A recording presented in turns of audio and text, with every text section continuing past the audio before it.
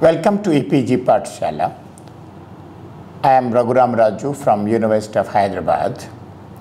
Today we are discussing the module titled Discourse Ethics, and this module is written by Andrew Edgar. Discourse ethics or communicative ethics was developed by two German philosophers, Karl Otto Appel and Habermas, and this gained prominence from 1970s onwards. Discourse ethics may be understood as an analysis of argumentative processes and rules that must be observed in order to secure the fairness and validity of an agreement on moral issues. So let us look at the unique feature of discourse ethics by contrasting it with the earlier preoccupations with ethics. In earlier times, the emphasis in ethics is to state or lay bare moral rules, to deliberate about what is a good moral rule and why is it a good moral rule. Why should we accept a moral rule in our day-to-day life? But then that is only in the nature of laying bare what are the moral rules and what are the moral principles. What distinguishes discourse ethics from these earlier forms is that in discourse ethics, the emphasis is not to arrive at a moral rule and deliberate on a moral rule, but to arrive at a moral rule. That's the most important thing. In other words, the process of argumentation is the core that distinguishes discourse ethics from other earlier deliberations on ethics. That is, in discourse ethics, the emphasis is on people participating, arguing about a moral rule. What is just, which action is more important and which action is not more important. So, discourse ethics is not concerned with making substantial moral assertions, that is, as to whether abortion or euthanasia are morally wrong or morally right. Instead, it is concerned with the process through which moral agreement is achieved. So, it is a process-oriented ethics rather than rule, justifying ethics. Further, in acknowledging that the real debate is rarely completely open and fair, discourse ethics becomes a tool through which those real debates can be scrutinized in order to expose points at which a seemingly fair and open discussion may have been marred by such factors as inconsistencies and poorly evidenced argument, or more crucially, by imbalances of power between participants, leading, for example, to the exclusion of interested parties or the suppression of their opinion. So, this is the major difference between discourse ethics and the other form of ethics. Discourse ethics, as I pointed out, lays premium or emphasis on the process of deliberating through a communicative process what is a good action and what is not a good action.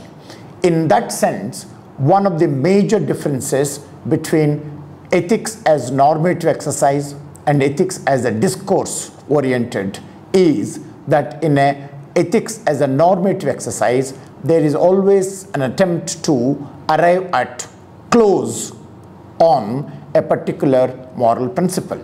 Whereas in discourse ethics, this is not done. In fact, this is avoided. It makes ethics open-ended. Every time you deliberate, it starts all over again. Every time you end, it is not actual end, it continues. It can be begun again. So that is the most important difference between discourse ethics and other forms of ethics. The major difference between other forms of ethics and discourse ethics is other forms of ethics deliberate on what is a good rule and why should we accept this rule and how to accept this rule and things like that. Whereas discourse ethics is not interested in that kind of a thing in its as a primary task. It is more interested in looking at the process of arriving at truth. So one way of characterizing this difference is that normative ethics is largely interested in finalizing what is a moral rule, thereby closing on the moral rule. In contrast, discourse ethics is not interested in closing a discussion on any moral rule, but continuously put it for a discussion, for a communicative processes where we deliberate time and again, all the time, what is a good action and why should we accept it. This is the major difference between discourse ethics and other forms of ethics. Now, one of the major instrumentative aspect that makes discourse ethics run or function is what is called as universal pragmatics. The universal pragmatics is the skeleton, the core that constitutes the discourse ethics. The books that discussed this idea of a universal pragmatics by Habermas include Legitimation Crisis, the Theory of Communicative Action, and then in his early works of Legitimation Crisis, Habermas began to articulate what was to be the foundation of his magnum opus, A Theory of Communicative Action, and that is universal pragmatics. Along with Habermas, there is other person, as I mentioned to you earlier, Appel. He also developed a similar theory, albeit from a slightly different theoretical perspective along the same lines. Universal or later formal pragmatics is a reconstruction of the competence that human beings have to communicate effectively and thereby to coordinate their actions with others in society. So they all assume that all human beings have this capacity to communicate, and not only to communicate, but in an intersubjective way, coordinate each one's views with the other. It is from this reconstruction of communicative competence that discourse ethics arises. And so an understanding of discourse ethics requires a brief review of the core ideas of universal pragmatics. That is, without this assumption, namely that all human beings are endowed with the communicative competence to deliberate, to express, and also to arrive at, to coordinate each other's views, discourse ethics will not function at all. So, in order to understand the discourse ethics, there is a need to understand what is this thing called the universal pragmatics.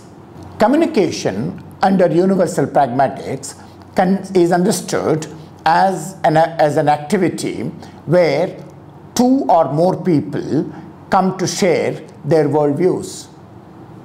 And they not only share their worldviews, they also interchange one's view with the other and express either admiration or endorsement of the other person's view, or express even differences. If they express differences, then they discuss and then find out what is a viable way of overcoming these differences. Such a view is not merely a matter about objects or people and events that make up the world. Okay, it also concerns evaluating of these constituent parts. Suppose I say that something is good and the other person says, yes, it is good, so they endorse each other's view. It also could be that I say that something is good and somebody will say, no, it is not good, then there is a difference, and then we will give reasons why we differ with each other and then discuss this and possibly arrive at a conclusion, but that's not the most important thing. It is on the basis of such an agreement that social agents can coordinate their actions. For example, in order to work together towards the realization of a goal that they both accept to be beneficial and desirable. So they agree that each one is endowed with the universal competence to communicate and then go on to communicate with each other. Genuine agreement between people will be achieved only if everyone involved in the communication had the opportunity of raising doubts or objections they may have to anything else had been said. Otherwise, it will be just you say something and I agree with it without deliberating on it. That will be something which is very dogmatic. They will not accept something like this. They will say that whatever is said is amenable for objections, and these objections must be communicated and deliberated, and then possibly one can either modify one's position or take back that position or continue with this position.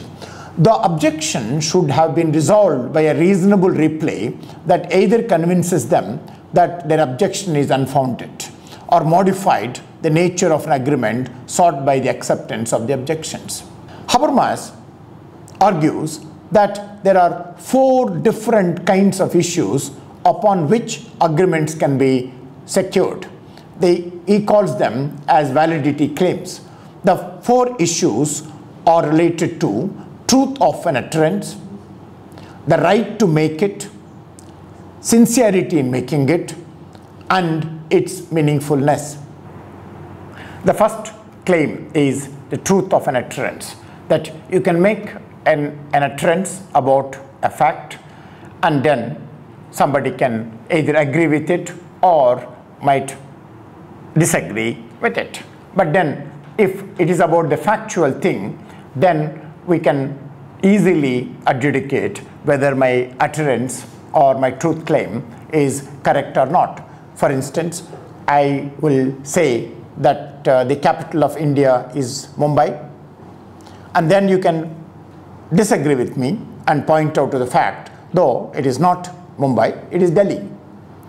Okay, so now we can settle this claim of mine to be either true or false, and in this case it is false. So how did we arrive at the claim? It is not by looking at the principle, but through communication. Okay, so I say something and you disagree with it and you tell why you disagreed with it, and I see the point that you are making, and that ends the discussion. The second validity claim in Habermas concerns a person's right to make the utterance they make.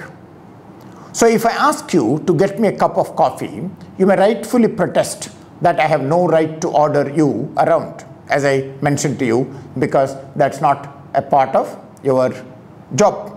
So you can say that it is not a valid claim.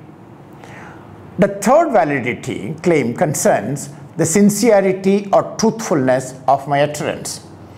You may suspect that I am lying or simply joking, or I have been just ironic. Here the test of the validity claim lies less in eliciting the speaker's assurance, but rather in observing if their utterance is consistent with their behavior. You may look to be very sincere and maybe deceiving.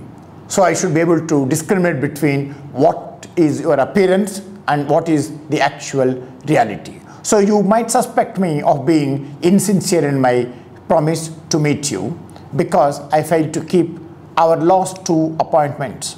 So you will say very sincerely, this time I'm going to do this to you.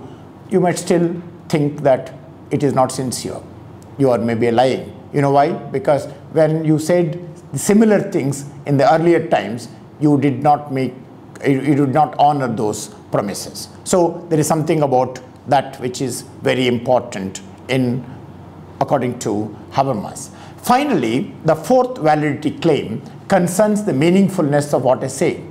You may not understand a technical or obscure term I use or a complex turn of phrases, and you can ask me to rephrase or explain what I said, or even to translate it into another language. Take this example that when a doctor talks to other doctor, they may use certain terminology which the other doctors, for the sake of exactness, understands it perfectly. But suppose the same thing has to be communicated to a patient. Okay, the same phrases cannot be used. If you use the same phrases, then the patient, who may not have the same background as the doctors have, may not understand it. So there is a need to translate, there is a need to calibrate the terminology and communicate it to people. So in other words, it is not only what I speak, but what is the capacity of the hearer in understanding what I speak is also very important. This is the most important aspect that concerns the intersubjective domain within Habermas. So Habermas' ethical discourse, or this is discourse ethics, constitutes these three important aspects as part of the universal pragmatics, which, as I mentioned to you earlier, is the skeleton to understand discourse ethics.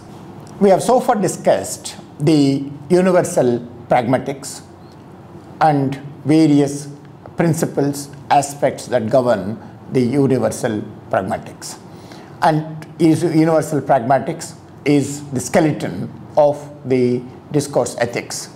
Now let us look at what are the normative implications of universal pragmatics. Habermas and Appel hold that in order to come to an open agreement and thus genuinely to share the view of the world upon which coordinated action can be proceeded, all parties must accept that what has been said is true. There should be that consensus. Otherwise, according to them, communication cannot take place. The second important thing that is important is that the speakers have a right to say what they have said. That you cannot say that, you should not say that. Everybody has a right to say what they have said. And that they are being, since they should be sincere and they should understand the utterances of each other in the same way. So these are the 3 or 4 important aspects that are assumed in practice, following universal pragmatics. In practice, such open and consensual communication is something considered to be an ideal. And indeed, early in his career, Habermas wrote of the ideal speech situation. And this is also continued by Appel's notion of an unrestricted communication community. So the package that they have in mind is that there is an ideal situation for ideal speakers to communicate with each other, where they express their views and they also iron out their differences. But the problem is, more strongly they argue that upon entering communication, one initially presupposes that one's fellow conversationalists are speaking the truth, rightfully, sincerely, and meaningfully. This is what constitutes the ideal situation. In addition, you also have to assume a very important thing, that is that you should think that everyone is abiding by the rules of communication, and this is made counterfactually. That is, unless the contrary is proved, you have no right to believe that the other person is not same as you. To do otherwise is to render the act of communication impossible. Here, one might consider how you would communicate with someone whom you suspected of being a habitual liar. You would not be able to trust anything they said, or indeed their reassurance that they were speaking the truth. No meaningful utterance could be exchanged between the pair of you. That's true. That is, if you have a liar who is speaking with you, then communication is not possible. So the ideal situation that Habermas has set before him, or Apple has set before him, has led to some serious problems. That is, if the ideal conditions are not met, then what happens to communicative action? What happens to universal pragmatics? What happens then to discourse ethics? For Habermas, the core problem is less that real conversation and debate diverges from the ideal, but rather it can diverge from the ideal without participant being aware of these divergences. For instance, it is not that somebody is knowingly telling a lie. It also is a case that you may be doing something which is not same as the ideal situation, but unconsciously you are driven towards it. In his early works, Habermas explores what he calls as the systematically distorted communication. So let us now understand this idea of systematically distorted communication closely. For instance, you may be ideologically driven, and as an ideologically driven person, you believe in certain things, and you will not be convinced of the fact that what you say is colored by your ideology. Suppose if I tell you that that is not correct, you would think that I am telling a lie, whereas that is the situation is that you are colored by your ideology. Or the other aspect of this is that according to psychoanalysis, there are a lot of our actions which are not decided by our conscious decisions, but rather driven by our unconsciousness. So Habermas argued that ideologies or neuroses may distort communication. A prevalent patriarchal ideology, for example, gives us the false legitimacy for males over females, but one that is tacitly accepted by both men and women. In patriarchy, that is, okay, you have male dominating over women. Okay, but please remember that the dominance of male on the female is accepted both by male and female. So in other words, there is a perfect communication between male and female within patriarchy, whereas you know that this is driven by ideological considerations of patriarchy rather than claims about truth.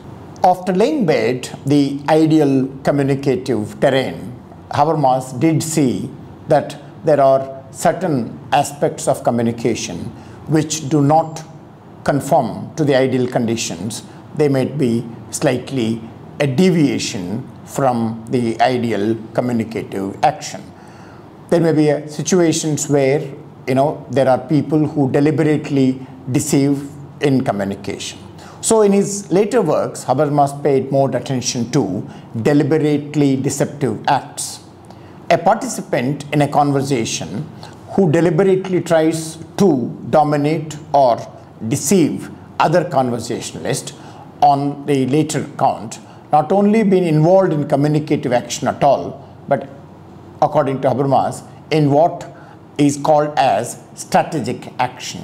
So this person is not interested in communicating with other, in trying to sort out the differences or to express one's preferences. Rather, he's trying to have a strategy to dominate the other person, to deceive another person. In strategic action, one treats the other participant as an object that one can manipulate, Rather than discussing with them, relying on the strength of good argument, you will resort to rhetoric, lies, or even threats of violence to coerce their agreement. So this is something which Habermas have factored but did not accept it as a part of communicative action.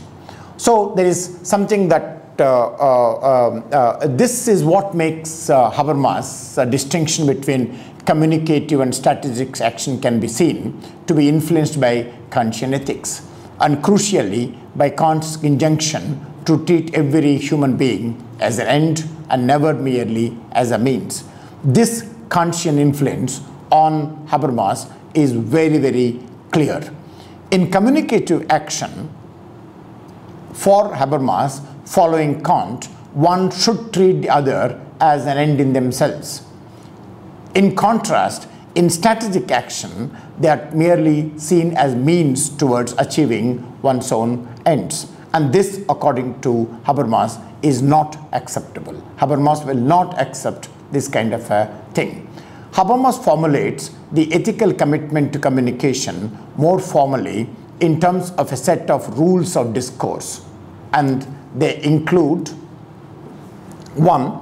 Every subject with the competence to speak and act is allowed to take part in the discourse. So everybody is allowed to take part in the discourse. There is no discrimination made at this point. Everyone is also allowed to question any assertion whatsoever. Somebody says something and you have a right to question. And that is also allowed in Habermas' Discourse Ethics. Everyone is allowed to introduce any assertion, whatever, into the discourse. That you want to bring in some aspects into discussion, nobody should stop you from that. Everyone is allowed to express his or her attitudes, desires, and needs. So there is more inclusiveness, there is no more open-endedness in terms of allowing diverse views within the discourse ethics for deliberation. No speaker may be prevented by internal or external coercion from exercising his rights as laid down in 1 and 2.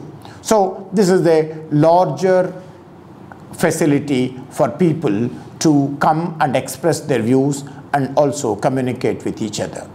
Thus, in entering into communicative action, the competent speaker is implicitly committed themselves to a set of rules that define the force of better argument.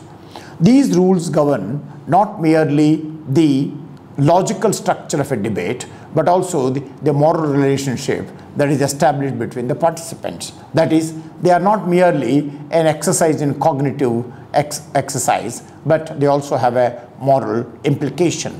Some speakers may quite legitimately have more power. So far, the example that is given is the parents and children, teacher and people. Parent will have more power over children and teacher will have more power than the people. But they should not exercise this in order to oppress the people who have less power. That is not acceptable to Habermas. Let us look at some principles of universalization and discourse. The emphasis that Habermas' theory of communication action places on the unformed agreement of conversationalists already strongly suggests a procedural ethics. So what is important to Habermas is the procedure is important.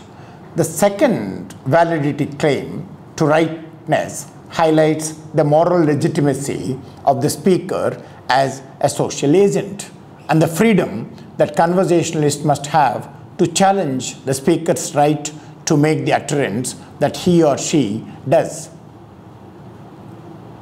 Discourse ethics may be seen to go further, for it theorizes not merely the conditions under which the right of the speaker is challenged, but rather the conditions under which any moral norm or principle is debated. That's the important thing. Every moral norm or principle is debated extensively in discourse ethics.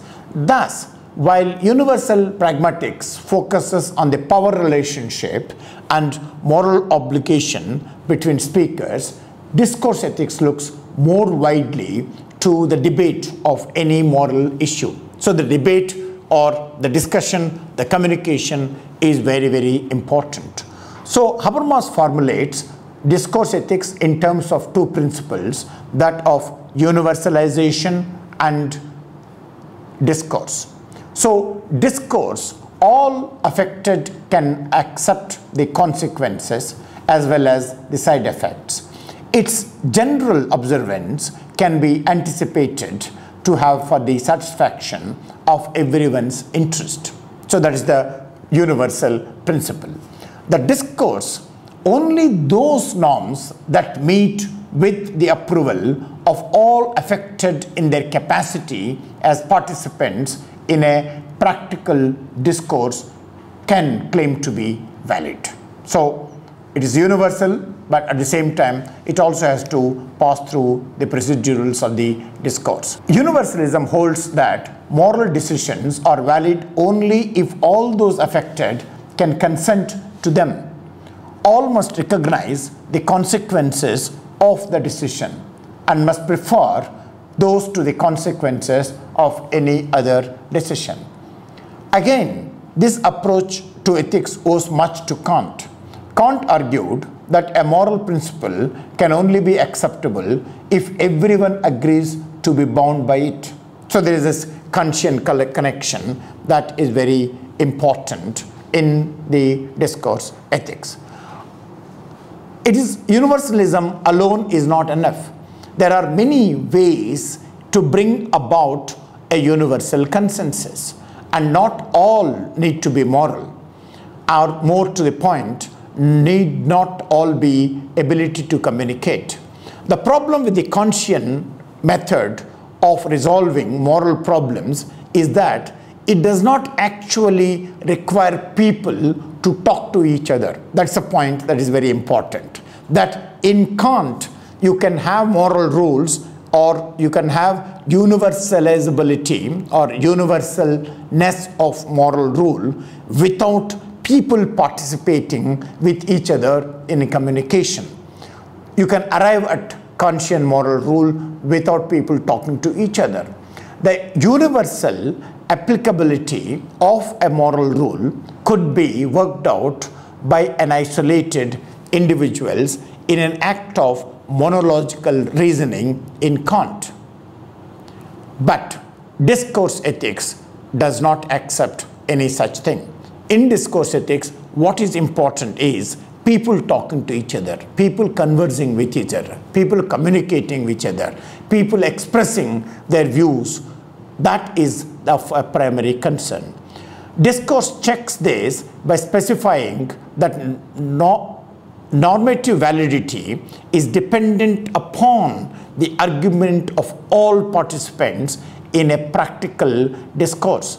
That is to say, that only agreement that is based upon rational debate will count.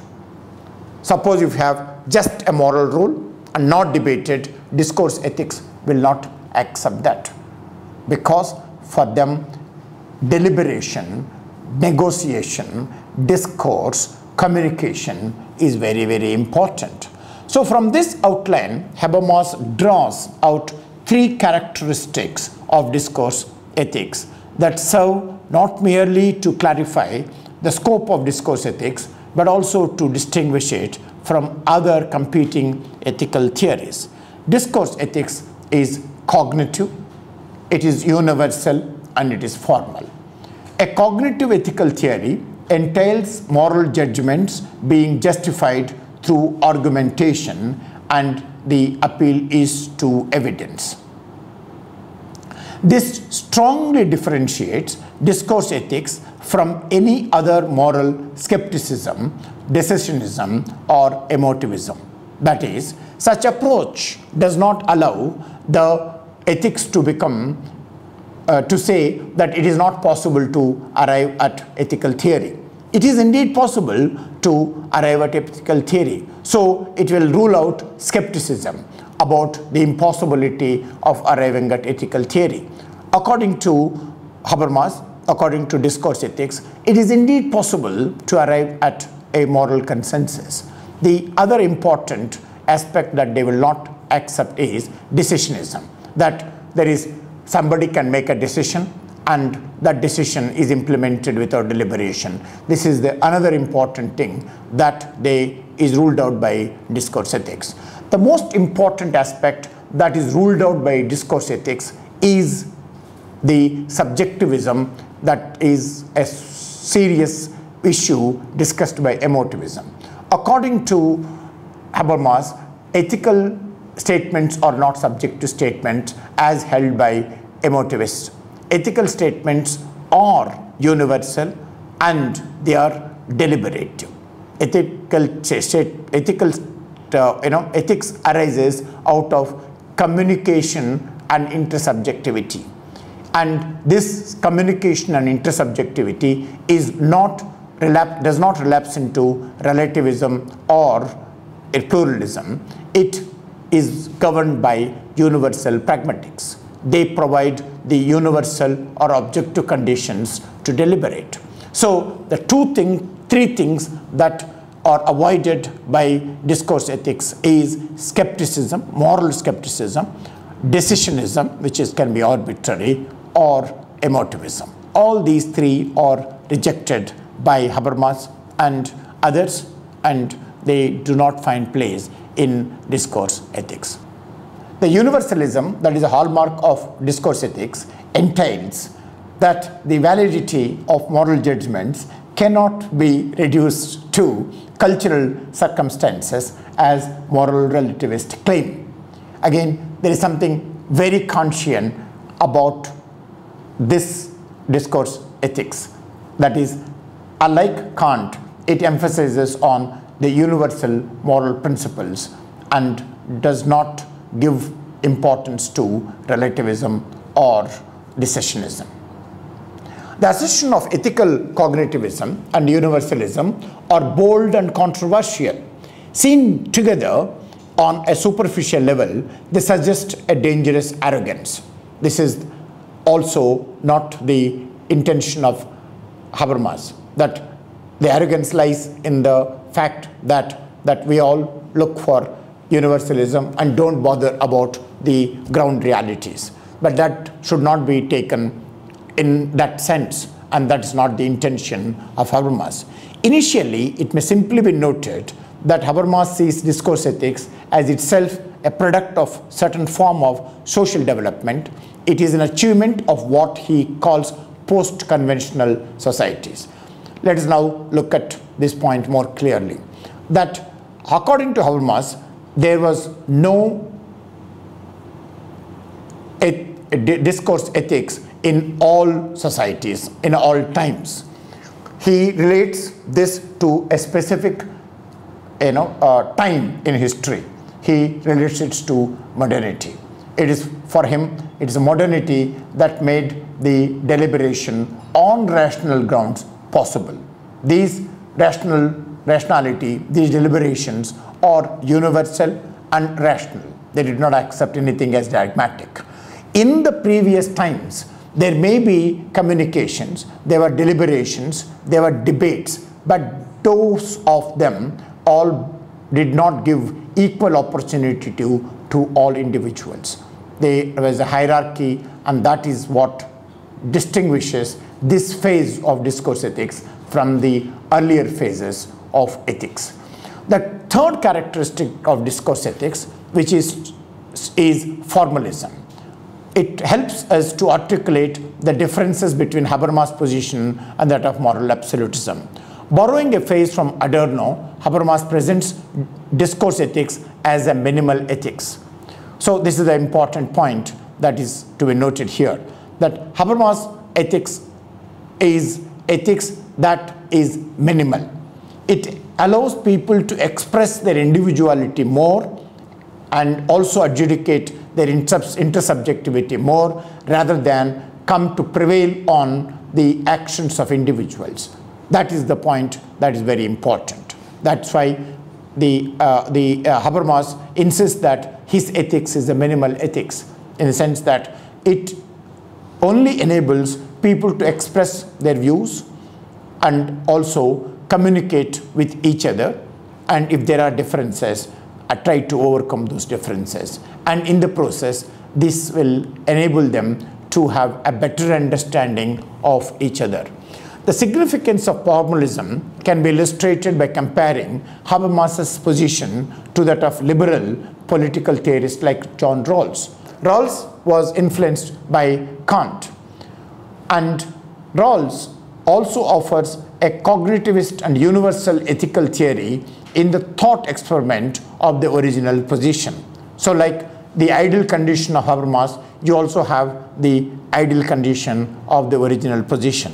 Rawls talks about what is called as a wheel of ignorance as an ideal condition, where everybody who is in debate with, who deliberates, who makes rational choice, are ignorant about their social position, their capacity, their background, all other things, their gender, their kingship relationship, their color, and what have you.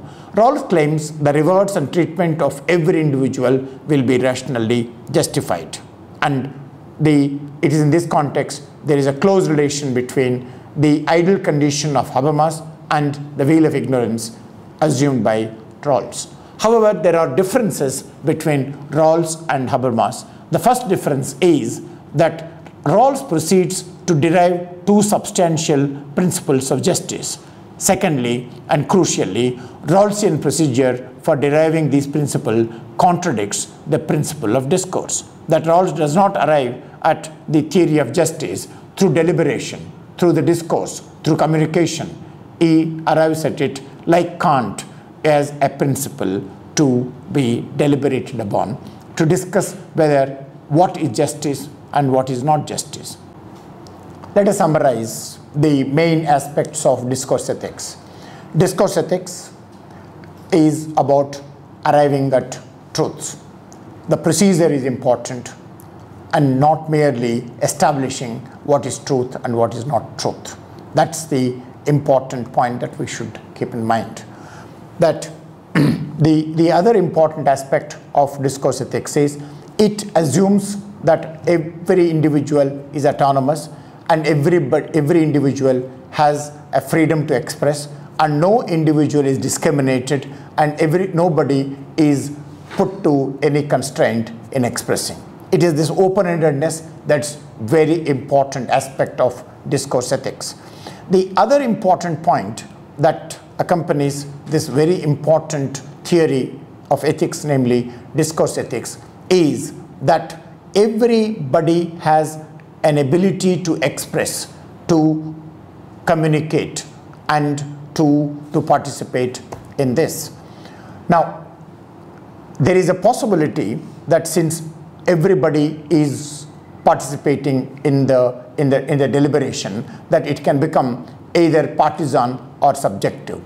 So Habermas and Appel ensures that this is avoided by coming up with a very important aspect of discourse ethics, namely universal pragmatics. Universal pragmatics will ensure that all these things become universal, and they become objective, and they don't relapse into subjectivism.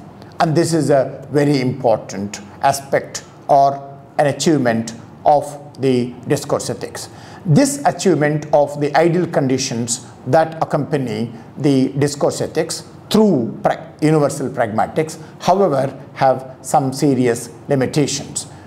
It is alleged that the too much of this ideal condition do not really make the realistic descriptions about actual conditions of how society deliberates on arriving at morality.